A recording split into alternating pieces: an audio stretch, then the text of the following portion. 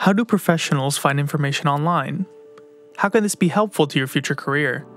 Here we have advice from professors to help you find reliable information. I Know defines digital information literacy as the ability to find, evaluate, create and communicate information effectively and responsibly using the appropriate technology. I Know teaches students digital information literacy skills to help prepare them to navigate the future of digital information. In these videos, our I Know professors tell us how they relate the importance of finding and evaluating information to their profession. This is I Know Insights. Faculty discuss information literacy in the professional sphere.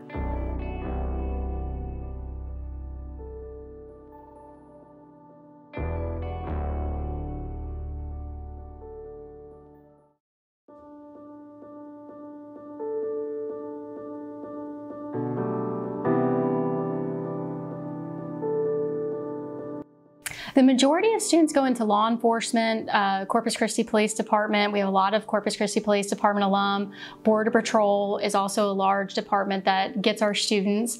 But a lot of students are starting to gravitate more toward federal positions. So we have a lot that are going into FBI. We have some going into Texas Game Warden Service. So it varies wildly. But the one thing that is true of all of those positions is that they're going to have to be effective writers, communicators, and also information seekers.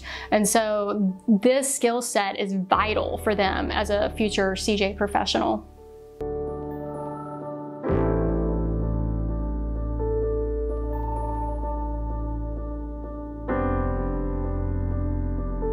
Criminal justice in particular, it requires information to be reliable and especially trustworthy. And in large part, that's because students in the criminal justice field, they're going to have to develop that skill set to find trustworthy information so that we can preserve the integrity of our criminal justice system, and they're a part of that. I call it the triple T. So in large part, I tell students, you need to be able to find trustworthy, tested, and true information. And that can be really daunting for students because as of right now, my phone's not with me, but at a touch of a button, I think we're all drowning in information. And so they need to be able to find accessible information that is tried, tested, and true, the triple T, and be able to have that information offered not just within law enforcement, but within the legal system, because we have burdens of proof.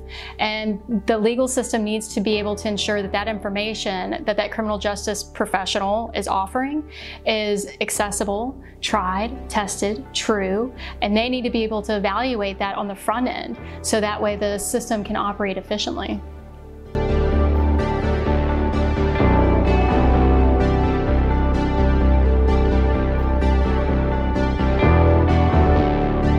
You know, there's that old adage, practice makes perfect.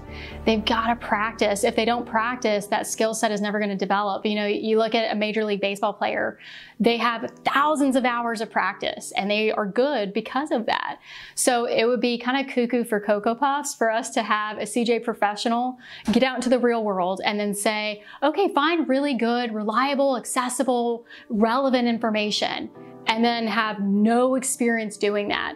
So in order to gain that skill set, we, and I say we, the collective we as professors, have to give them that experience so that they can harness that skill set and become more confident. Because I think, you know, it's intimidating to research, especially if you don't know how to research. But students will become more comfortable with it and gain that skill set with more practice, more guidance, more mentorship.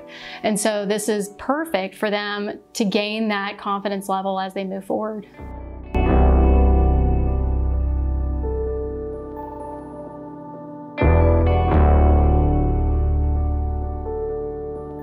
The name of the game now is that they have, again, that experience and comfort navigating online journals. And I want to emphasize that the first time that I delve into this topic with students, I let them just freely research. I say, let's talk about, and I'll give them a topic to talk about. So I'll talk about some sexual assaults. And I say, how many sexual assaults happened last year? And so when I first introduced this, they're looking all over the place. And usually it's either Wikipedia or they'll turn to some blog, right? Those are the two top responses. But after I walk through the databases that exist, again, Uniform Crime Report, National Incident-Based Reporting System, National Victimization Survey, and tell them those are databases that are available. But there's also this other world of peer-reviewed articles. And it was interesting because when I initially talked about peer review, all of them would nod their head. And I initially thought, oh, they know what that is. That's great. And I was really excited. I was like, they're good. But then I realized they were nodding their head, but they had no clue what a peer-reviewed article was. And so I actually sat them down, and this took about 2 class periods to do. And I walked them through what myself and a colleague had gone through in submitting our articles for peer review, and talking about the rigorous process that it takes, that you're actually getting evaluated by top experts in your field to determine whether or not your methodology was correct, if your literature review is accurate, all of those things that, again, ensure that triple T, whether or not your information is tested, tried, and true. And if you're able to meet those bars, then ding, you're through the finish line, and it's peer reviewed and it's beautiful, right? But it's not easy, and it shouldn't be easy. And so that instills with them the knowledge that there's this pyramid of information that's out there. And at the bottom of the barrel is social media type stuff, right? Which I say disregard, throw it away. But as you move up that tier of the pyramid, at the top is peer review. And that's a beautiful source of information that they can use, and it can lead them to further information or new databases that they didn't know existed. So we usually spend about 2 weeks actually going through, and I give them prompts with each class. So I say, today we're gonna cover sexual assault rates. And then the next time period, I'll look at, a new offense category, and they have to look through it. And it helps them, again, become more comfortable. And I really think that that's key, because if a student understands the tools that they have to navigate this huge world of information that exists out there, because again, we at the touch of a button can look at something and get a million results, which nobody has time to look through. I mean, that's insane. So to make them calm down, feel zen and feel comfortable navigating that world, they have to be exposed to those tools and be given the opportunity to try out those tools and write. So I think it's a double endeavor. They have to be comfortable researching, but also knowing how to turn that research they've discovered and write about it. And so that takes time. And I honestly don't feel like it's even a semester's worth of a job for CJ majors in particular, and that their information is so valuable. It can mean somebody's freedom ultimately at one point. So they have to be darn sure that the information that they're representing to the world is accurate.